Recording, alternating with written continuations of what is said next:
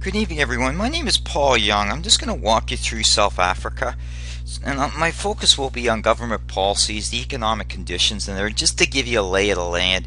The reason why I want to do these videos because it's very critical to understand what's going on in the global economy, what's driving some of the factors that influence the overall economic growth across the world, but also what's going on individually with some key countries as part of the overall driving mandates in terms of both taxation reform, supporting social programs, as well as the overall economic benefits for a country. Now, this is only one view of South Africa. It's not deemed to be the only view of South Africa, so it's going to give you a good perspective of what's going on in South Africa from the government's perspective, as well as taxation rates, the economy itself, and just the overall flavor of what's happening in South Africa, because it's a key country when you start looking at the commodity side of the world, and it's also a key country as part of industrialization of Africa, so it's a key driver of what's going on in Africa, but it's also giving a good key indicator of what's going on in terms of its economic and government policies. A little brief bio about myself. I'm a CPA CGI trade, but I really focus on getting information out, both on government policies, economic trends, as well as what needs to happen in terms of policies to move forward to diversify an economy or support social programs to make them sustainable. This particular presentation I'm going to talk about with South Africa is more to give you a view of what's going on in that country.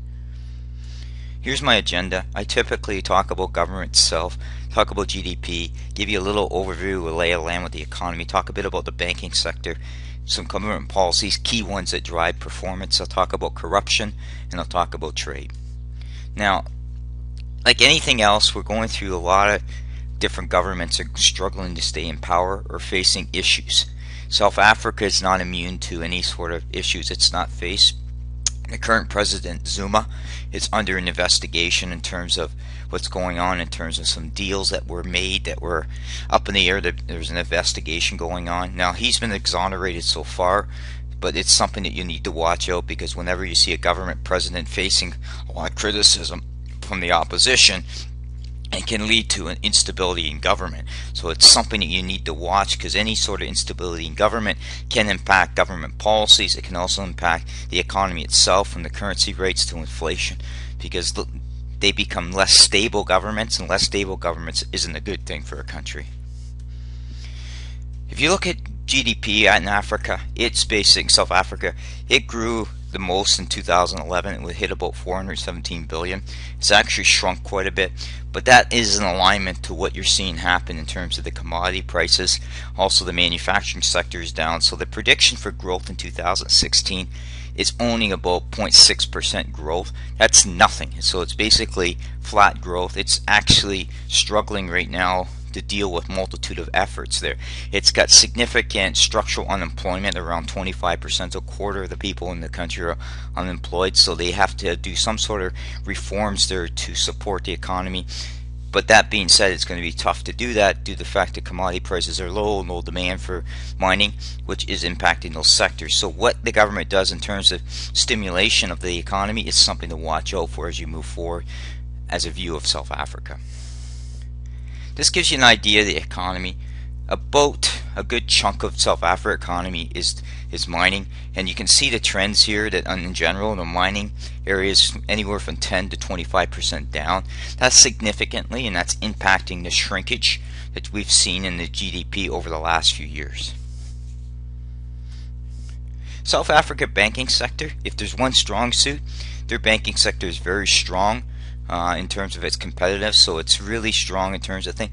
However, there are some issues with it, and a lot of it's the structural issues of how the banking system supports a certain amount of people in Africa, and it's something that they're going to be looking at in terms of helping them get more people on the borrowing side, or whether it's business investment or consumer debt that support the economy there, because like most countries, retail sales and consumer spending drives in the economy. So South Africa is probably going to have to go through some sort of reforms to support more consumer spending, more effort to do infrastructure spending. All that is part of the overall diversification of the economy to support growth, and that's something you'll watch as part of the banking sectors. The budget deficit now in South Africa is about 2.4% of GDP. So that they're basically saying they're struggling with revenue because they've seen a deterioration in the economy, but they still have to pay expenses.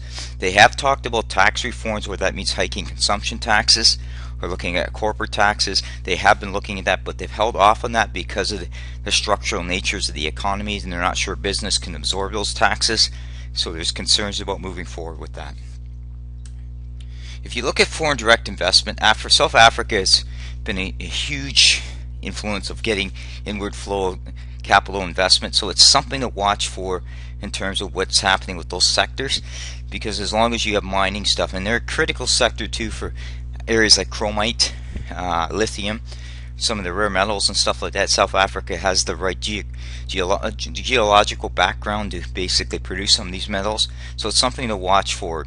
Their taxation rates are competitive from the corporate and consumption taxes, so it's an area to watch, because as I said before, the government may look at reforms in those areas, maybe looking at increased kind of offsets to higher costs of doing business, but also the fact is that revenue is down. Corruption, South Africa's done a pretty good job in terms of corruption. They're really low in terms of the quintile of where they are in terms of their rankings. There's still improvements to be done. Again, a lot of these governments, as I've emphasized, need to bring in audit departments, bring in more transparency and accountability in to have repercussions for some of this stuff. So there needs to be more investigations on accountability oversight. I've always emphasized for most government, value for money becomes very critical, and there needs to be, for each action needs to be an equal reaction if money is misspent, because people need to be held accountable for how the money is spent. And I think that's an overall flavor, no matter what country you deal with, that has to be emphasized as we move forward. You can't talk about South Africa without overlaying it to Canada. Canada is becoming a bigger player in South Africa because of the mining interests.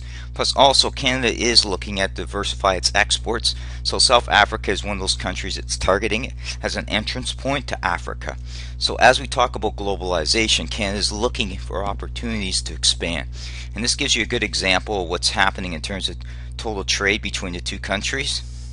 It's about 1.5 billion in combined trade. It's a small amount, but it's an area that can grow, and it's an area that Canada should be looking to expand in to get trade deals and Foreign Investment Protection Act as part of the overall diversification of trade. Now, this was only deemed to be one quick perspective on South Africa, but it's also to give you an idea. Is despite what some of the different people will say, people need to get out there and start looking at what's happening in other countries, whether that's government policies, whether that's economic policies, whether that's taxation policies, to see what's triggering growth, because it's growth that drives an economy. And if you can't expand exports, then you're not bringing that extra money into your economy. And if you don't bring that extra money into your economy, it puts pressures on governments to deliver the quality of services, and that's where social programs come in. The biggest mistake governments do, and I've said this through several presentations, is they do social programs at all costs without properly looking for value for money or looking at how better to leverage existing resources. It's easy to tax because that's a simple way to do it.